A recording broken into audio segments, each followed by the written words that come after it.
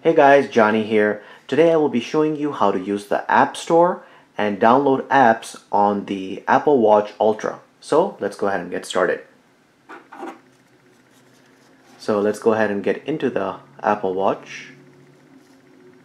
Next you will go ahead and scroll and locate the App Store. So just go ahead and click on that.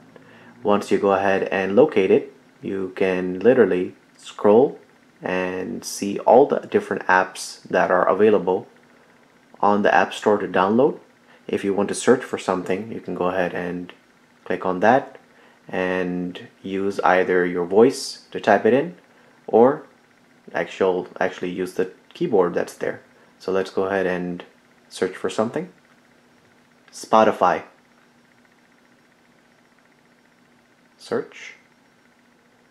And there you go, there's one app right there. If you already have it downloaded, it will show and say that it's open and give you the open or update option right there.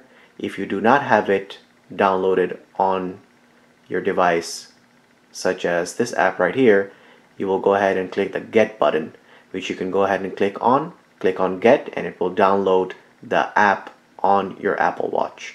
So guys, I hope this video helped you. If it did, please hit that like button and subscribe to our channel. Any questions or comments you have, please leave them in the comment section down below. And guys, thank you so much for watching. We love you. Take care. Until the next time.